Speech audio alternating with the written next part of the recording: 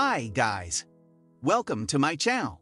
So before we get started, make sure to hit that like button, also subscribe to my channel. What is compound interest? So make sure to watch the full video.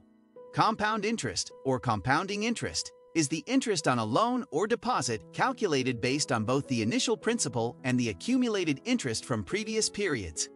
Thought to have originated in 17th century Italy, compound interest can be thought of as interest on interest, and will make a sum grow at a faster rate than simple interest, which is calculated only on the principal amount. The rate at which compound interest accrues depends on the frequency of compounding, such that the higher the number of compounding periods, the greater the compound interest. Thus, the amount of compound interest accrued on $100 compounded at 10% annually will be lower than that on $100 compounded at 5% semi-annually over the same time period. Because the interest-on-interest effect can generate increasingly positive returns based on the initial principal amount, compounding has sometimes been referred to as the miracle of compound interest. How compound interest works.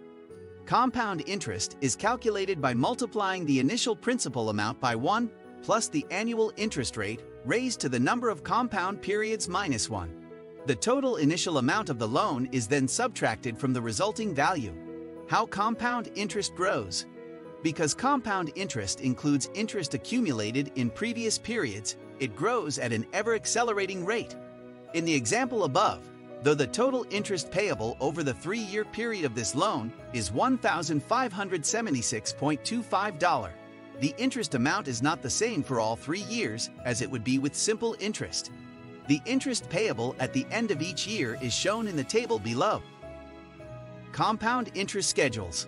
Interest can be compounded on any given frequency schedule, from daily to annually. There are standard compounding frequency schedules that are usually applied to financial instruments. The commonly used compounding schedule for savings accounts at banks is daily.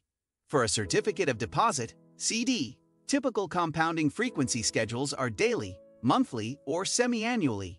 For money market accounts, it's often daily. For home mortgage loans, home equity loans, personal business loans, or credit card accounts, the most commonly applied compounding schedule is monthly. There can also be variations in the time frame in which the accrued interest is actually credited to the existing balance. Interest on an account may be compounded daily but only credited monthly. It is only when the interest is actually credited or added to the existing balance that it begins to earn additional interest in the account. Some banks also offer something called continuously compounding interest, which adds interest to the principal at every possible instant. For practical purposes, it doesn't accrue that much more than daily compounding interest unless you want to put money in and take it out the same day.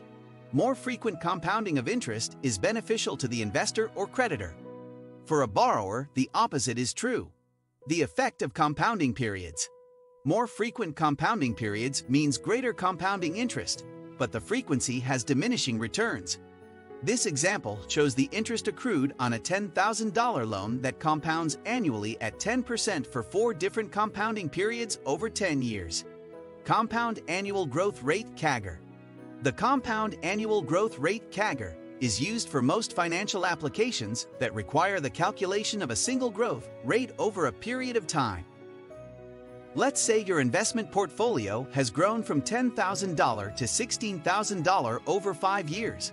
What is the cagger?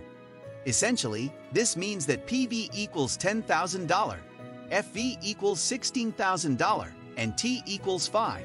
So the variable I has to be calculated. Using a financial calculator or Excel, it can be shown that I equals 9.86%. Cagger real-life applications.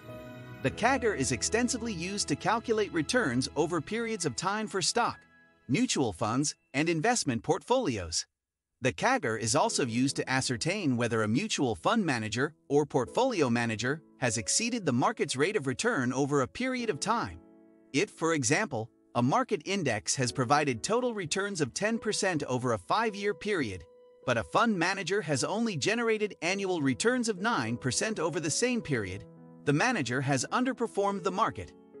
pros and cons of compounding. Though the miracle of compounding has led to the apocryphal story of Albert Einstein calling it the eighth wonder of the world or man's greatest invention, compounding can also work against consumers who have loans that carry very high interest rates, such as credit card debt.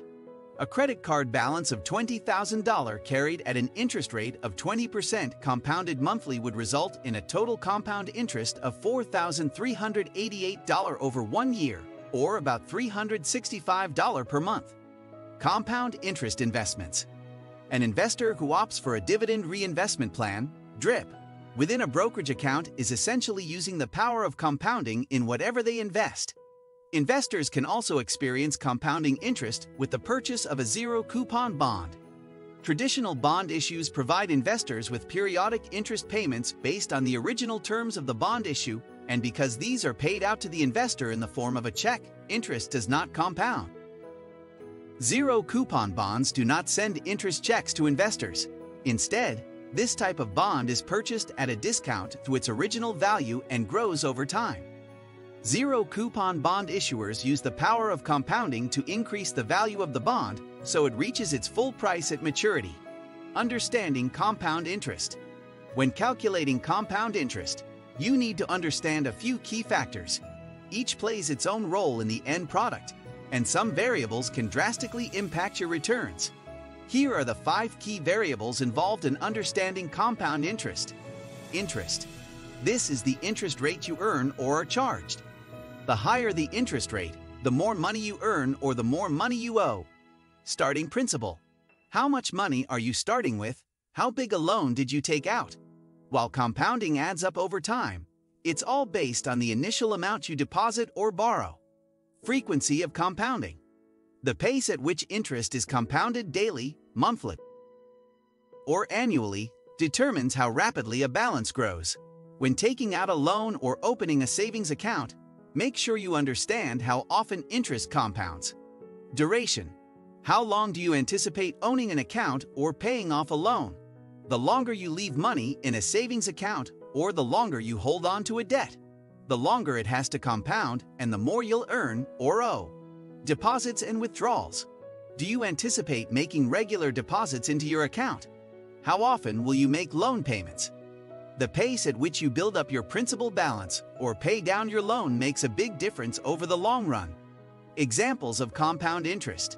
Compound interest can either help or hurt you depending on whether you're saving or borrowing money. Savings accounts, checking accounts, and certificates of deposit, CDs. When you make a deposit into an account at a bank that earns interest, such as a savings account, the interest will be deposited to your account and added to your balance. This helps your balance grow over time. 401k accounts and investment accounts. Earnings in your 401k and investment accounts also compound over time. The percentage that stocks gain from day to day are calculated based on their performance the day before, meaning they compound each business day. If you reinvest your dividends and make regular deposits, you can help your balance grow even faster. What do you think of our video? Let me know in the comment section below. If you enjoyed this video, make sure to hit that like button. Also subscribe to our channel before you go.